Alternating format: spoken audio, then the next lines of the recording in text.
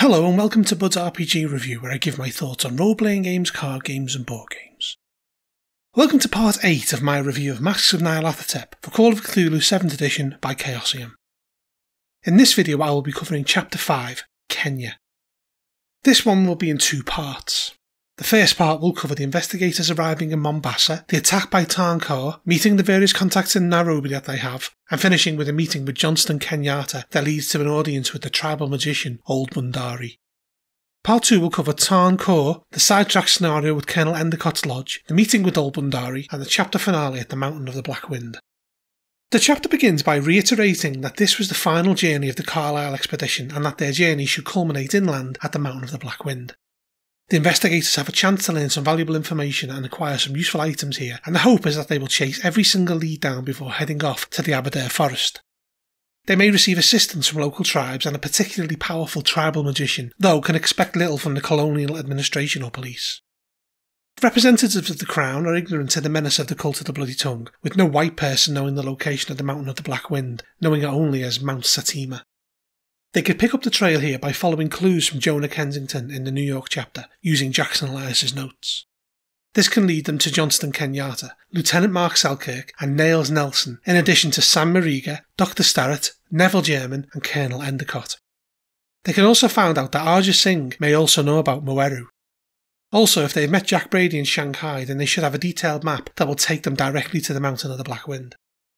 As has been mentioned throughout, the Carlisle expedition came to Kenya in 1919, alleging to go on safari in the Great Rift Valley. While there, they stayed at Hampton House and met with Neville German, who organised bearers for them and medical supplies from Dr. Horace Starrett. While here, the heads of the expedition met with Tarnkor, a local Bloody Tongue cultist, who helped them get to the Mountain of the Black Wind. Within a few days they were off, and they spent a night at Colonel Endicott's game lodge, which is a sidetrack scenario in this chapter. Jack Brady, becoming increasingly disgusted by Carlisle, drugged him and spirited him off to Mombasa and then on to Durban. After they fled, the remaining expedition members continued on toward the mountain and in a wilderness clearing one night sacrificed the bearers by summoning various heralds of Nyarlathotep. They then continued onto the mountain where Mweru and Masters remain. Houston and Penhew travelled back to Mombasa before leaving Kenya. Months later, the massacre site was discovered by Sam Mariga, who was visiting a cousin in the village of Ndovu. He reported it to the authorities, who did nothing. When Erica Carlisle decided to visit, she met with the authorities and as a result men were dispatched to the site to look for remains. They discovered the remains but found no Caucasian ones amongst them, but lied about this and used that as an excuse to subjugate the local tribesfolk, with the end result being that 5 innocent men were hanged. It gives us a timeline of what the Carlisle expedition did in Kenya, as well as a map of the region, and then goes into the activities of Jackson Elias while he was here.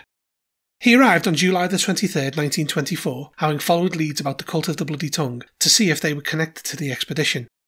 He tracked down Roger Corridon, who told him the official story of the fate of the expedition. However, Elias was unconvinced and headed out to the site to see for himself. When there, he noted the barren earth and the way the local tribes avoid it. He interviewed Johnston Kenyatta, who confessed that he believed that the Cult of the Bloody Tongue were responsible. He also spoke to Lieutenant Mark Selkirk, the leader of the men who discovered the massacre, who partially confirmed the official stance, but later said that no white corpses were found. Continuing on, he ran into Nails Nelson, who claimed to have seen Jack Brady alive in Hong Kong, and Elias left Mombasa following this lead on August 16th, 1924. We then move on to guidance on how to run this chapter. It says that the investigators will most likely arrive by sea to Mombasa, and they will be spied upon unless they are incredibly careful.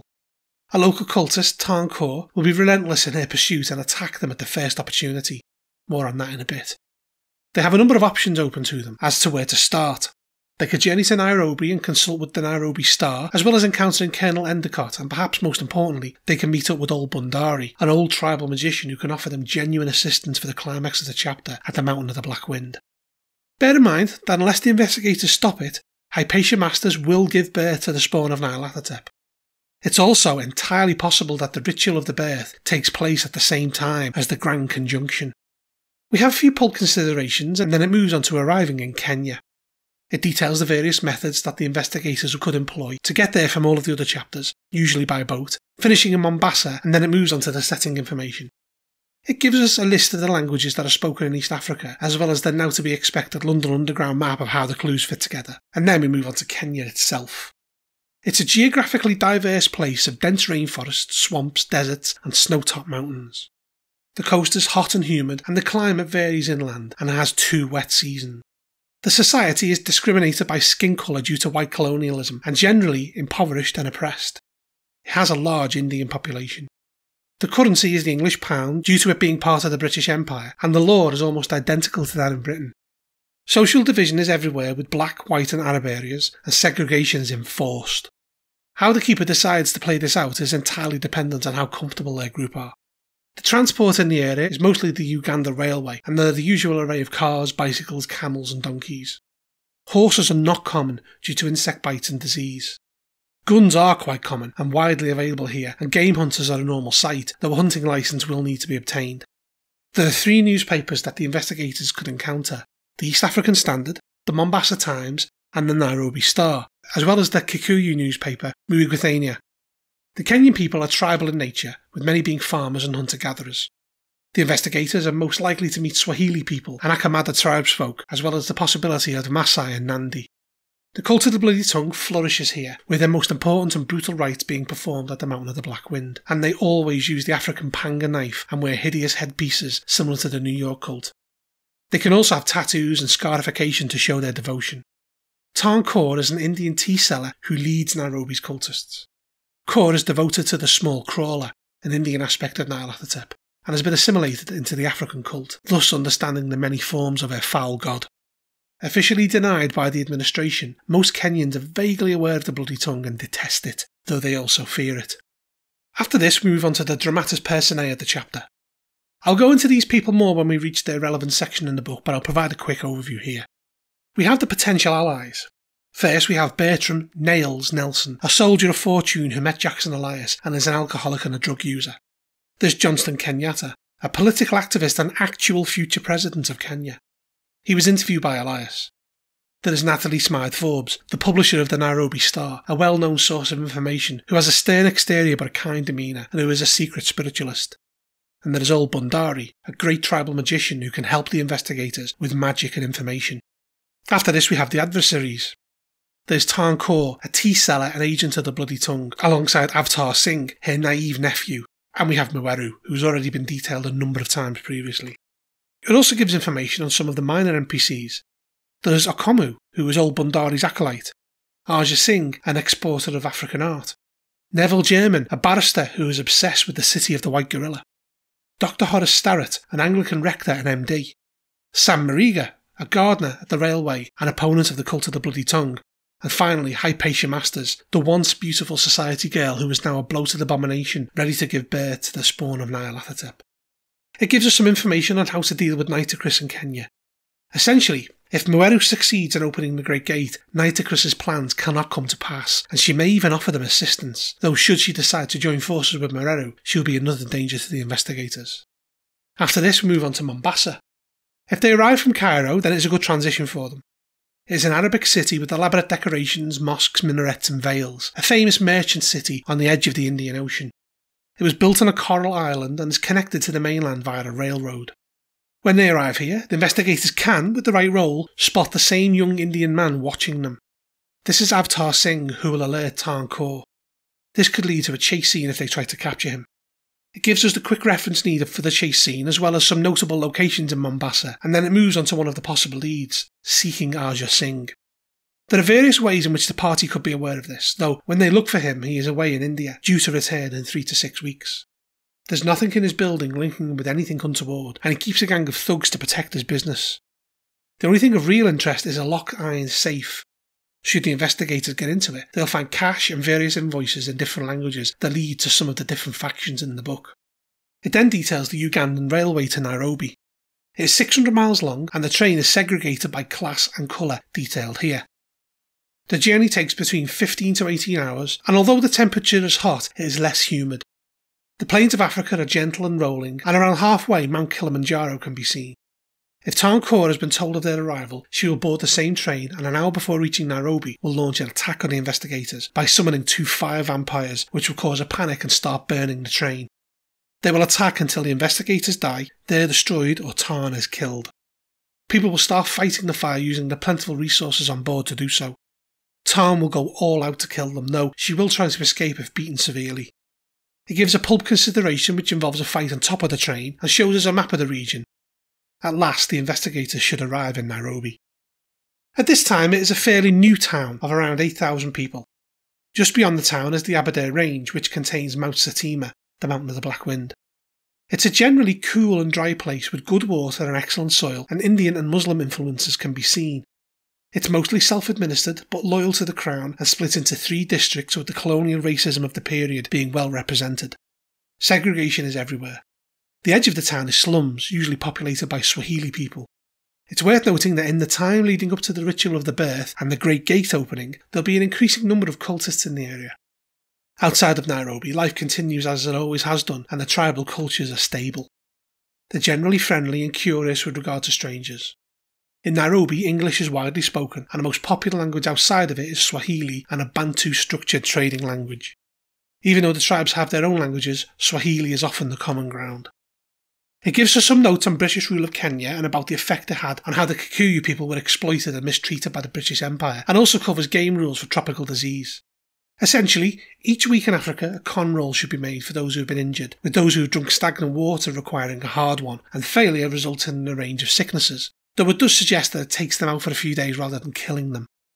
It then gives us a page of notable Nairobi locations, which includes where each notable NPC can usually be found, and then we move on to the first line of inquiry, the Nairobi Star. The investigators at some point will be approached by Tabansi, a newspaper vendor selling the Nairobi Star. He will wax lyrical on how Mrs. Smythe Forbes is a fine lady and hard worker, and those that read the paper will see that the train attack is accurately reported. If they approach Mrs. Smythe Forbes in a delicate fashion, she will confess that she believes that supernatural forces are at work. She can either be a powerful enemy or a great ally depending on how this is done. Tarn Kaur will be watching the investigators. If she sees that they go to the Star offices, she will launch another fiery assault, this time on the newspaper. Her preferred option is to attack with fire vampires about 11 minutes after the investigators enter the building. This could accelerate their investigations into the location of the Mountain of the Black Wind. It then moves on to what the Nairobi Star files show. They can find out details on the Carlisle expedition, along with their stay at Hampton House, with one particular picture showing Hypatia Masters looking rather dumpy, maybe pregnant. They can find information on the discovery of the bodies, and it also includes comments by Mrs. Smythe Forbes alongside the various other contacts that the investigators can track down. After this, it shifts to the contacts that they could have from Jackson Elias's notes. First up, it covers Hampton House, where they can speak to Reggie Baines. He can recount that he enjoyed hosting them and remembers that they had a lot of contact with Asian and Black African individuals. He also helped Sir Aubrey arrange shipments to London to the Penhew Foundation, and will also mention the hunting lodge of Colonel Endicott. After this, it covers Neville German. German firmly believes that the expedition was massacred by a cult, but not the one the investigators are pursuing. He thinks it was that of the White Gorilla. He will talk of how his father, Sir Wade German, discovered this lost city in the 18th century in the Congo.